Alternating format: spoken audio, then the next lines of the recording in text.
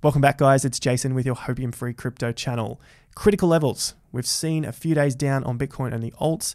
Where is our next support level and what do we need to do to break through and get to our green light of full bull market territory? That's what we're looking at in today's video. So without further ado, make sure you've hit the like button so that YouTube knows you want to see more of this content. Subscribe and hit the bell notification icon so that you're updated and you're following the crypto journey. All my social links are down below so you can follow the journey there as well. Plus Australia's best cryptocurrency exchange, SwiftX. Go and check those out as well and get yourself an account set up before the next bull market starts. All right, yesterday we had Cardano and some buy zones were hit on our BTC pairing. We've been waiting for some lows on altcoins against their BTC pair because we have already been buying Bitcoin, as we'll see in just a moment. These are the charts that we look at, the numbers. We want to see green for altcoins in this row here and in the 7 days. So we've seen it climb for the likes of, well, XRP, Polkadot. We've got Chainlink climbing up. It had been hit quite hard over the last 6 to 12 months against BTC. Uniswap's up. Solana is well and truly up. And then the big ones are Terra Luna doing very, very well. I am going to talk briefly about Theta as well in the video, so make sure you stick around for that because we are looking at some good levels over there. Our fear and greed, 42. Back to fearful, obviously with a few days down. That's to be expected, but I still don't have a buy signal on our fear and greed chart. If you are looking for this website, alternative.me, crypto, fear and greed index, search it on Google. Very, very easy to find. Our fear and greed plan. Current levels about 13% up, and the Bitcoin value, or the price of Bitcoin at the moment, is 38,300. Our average price is around 34K. So once we get some more signals, sweet, we can continue adding to this plan. But for now, that's where we sit. Our total market cap is at 1.54 trillion. So the critical level at the moment for us to continue seeing this short-term move to the upside, 1.4 on the total market caps, and then we want to obviously break out of these levels at around 1.7 trillion. Next major level from that, 1.85. A lot to do, up, down, or sideways. I hear the jokes all the time, but at least if you're prepared for what can come next, it's not going to come as a surprise. So the support is what we're waiting for, and we'll see that on the other charts as well. Bitcoin, similar looking chart. Its support level, we've been talking about 36K forever. We broke through it just a week and a half ago, and that happened on big volume, and the market had to do it there. Remember, we always talk about breakthroughs on big volume. That's what we got. Now we're just waiting. What do we do here? We're waiting to see, does it hit 36 or 37, form some sort of support, and then go again. Maybe we get a little support and a move up, retest, and it fails. The idea is that we want it to break through 42 cleanly with some volume. The green light, the big green light for another sustained bull market. Personally, I'm looking at 47K for now. The major low is in and the all-time high is in.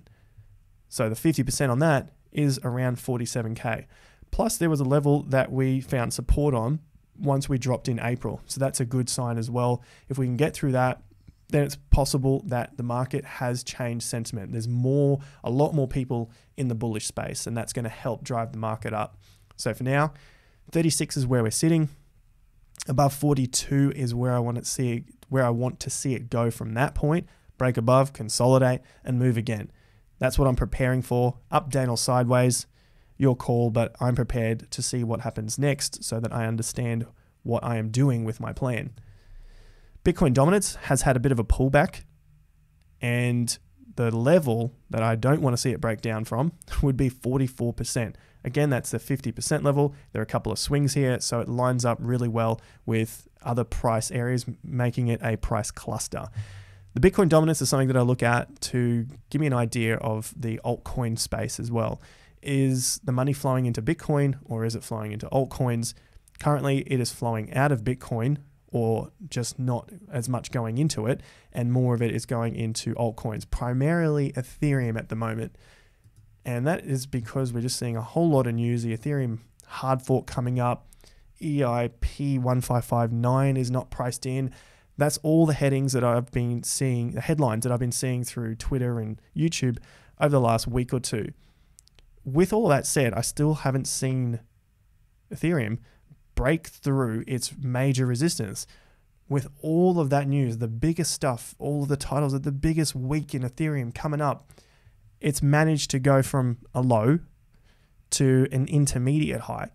Why hasn't it broken out of these areas if it's the biggest week and everyone's supposedly hasn't priced in all of these measures? Well, okay, one, maybe it's not priced in. Maybe people don't think it's that big of a deal. Two, maybe it isn't that big of a deal. So what do we do next? Same old thing. It gets boring. That's the way it should be. $2,200 is my level of support. You can see here we've got some previous highs at around 23, 23.50. So on that, we want to see it hold yet again, break through with some volume above 27, and then it's got several levels to break. 27, we got 28, call it 29, and then we have 3,000, which is the major 50% from the top to the current major low. So there is a lot of overhead resistance. Fingers crossed that we can consolidate, take some time here, and then break through these levels on strong volume. So look for that. They're the things I'm looking for. Break of the resistance levels, but it has to have good, solid volume. And we need to see some consolidation above those levels. That's it. They're the main things I look for every single time. Now, we had an update of Cardano yesterday on the channel, so I won't spend too much time on it. If you want to know more about it, go and check out the Cardano video after this video. And of course, the staking pool is doing very well. If you want to stake your ADA and earn some passive income while we are waiting for this thing to take off, check out the links down below, a video on how to do that. So ADA has been pushing higher steadily. Yesterday, I put a post up just looking at the volume on these days as it began to push higher. It just kept looking like it was getting slammed down with sell orders. Big volume, market slammed down, market slammed down. Hopefully, we are changing tunes here and we're getting a big volume. Market is the highest close it's had during this whole period of down and up.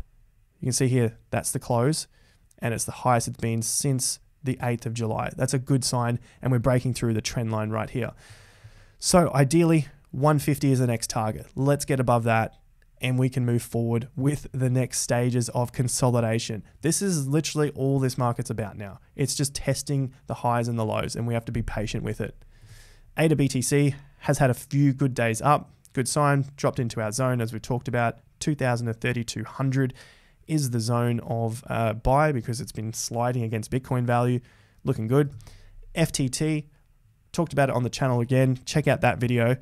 It has been doing extremely well. It has burns, as we can see from these tweets. So they burn their tokens, meaning less supply, and they have heaps of partnerships and announcements coming up. So we've got all of these partnerships coming together. LCS, League Championship Series, the League of Legends. I have no idea. I'm not a gamer, but obviously more eyeballs on FTX, better for the exchange. You can see they've got more announcements here. This just came out recently, about 24 hours ago. And then the FTT against BTC has also been climbing. So we want to see both of those. The dollar value going up and the BTC value going up. This is good stuff. The main question I ask here is, do you believe these were the lows? If you don't believe they're the lows, then it doesn't matter what the price does here. It doesn't matter if it goes up 50%, 100%. This goes for all of the cryptocurrencies. The only question I ask is, are these the lows? I think possibly, which is the reason why I am dollar cost averaging into FTT. And the same deal for the US dollar chart. Are these the lows? Possibly. We had some big volume pick up and the market hasn't come back to it and now has attempted its first break of the resistance at around $36. We get a nice consolidation above that. That's the next stage to continue back to our all-time high. So that's my reason for these tokens, because even if these bounce around and then fall back underneath this level, it hasn't really mattered if I bought the low or I missed it and saw this run up, because it's going to come back. I just have to know that this is a low or a major low. I don't want to be buying it on every dip so that I'm not wasting my funds on every dip. Last one I want to look at is Theta, because I apply the same theory to that, the same question. Is Theta at its low? Have we seen its low here at around 12,000 Satoshis? If we think we have, then this is probably not a bad level to start to dollar cost average into Theta. It is at 50% of its range hitting resistance. It's at the major 50% of its range again, hitting resistance. A break above that would be fantastic, and a consolidation. That's kind of like a buy area there for Theta if we can get above those levels. Dollar chart for Theta is also looking okay. It dropped into our $2 to $5 zone and now has bounced above it, and it looks like it is really, really trying to slow the bleed down. You can see that the trend lines are getting longer and longer, so we're not getting these fast drops down, but it is slowly bleeding down, but that's a good sign. We're starting to get, hopefully, a rounded out base where the selling pressure is becoming less and the buying pressure is becoming more. We can start to see that now as the market has moved up more than any period for about a month and a half. So that's a good start. And now we're going sideways to try and test this downtrend. So that's what I got for you guys today. Update of the critical levels and where I'm looking for the market to find some support and then test the next move up. It is one of those periods where it's up, down, or sideways. But if we can be prepared to understand what the market is showing us, then it's going to help us out with our investing. And of course, when it gets to those levels, then it's kind of like a trigger to say, all right, now might be a safer time to start dollar cost averaging in rather than buying on every single dip. I like to wait for a dip that looks like it could be the last or one of the last. I don't want to be buying everything because what's the point?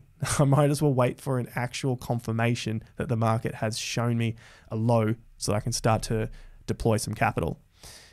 Make sure you've liked the video, subscribe to the channel, bell notification icon, heaps more coming up.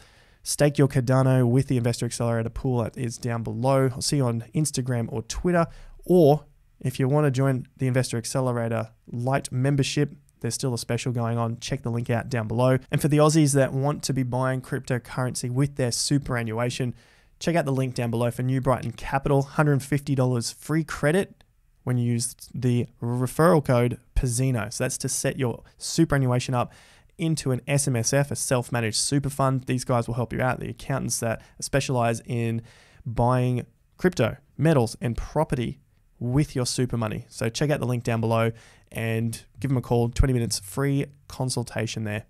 Question for you guys. Do you think the lows we just saw in July are the market lows? We will never see those prices again. Let me know in the comments down below. Is that the final low or do we have further to go? I'll catch you guys at the next video. Until then, have more fun to get more done.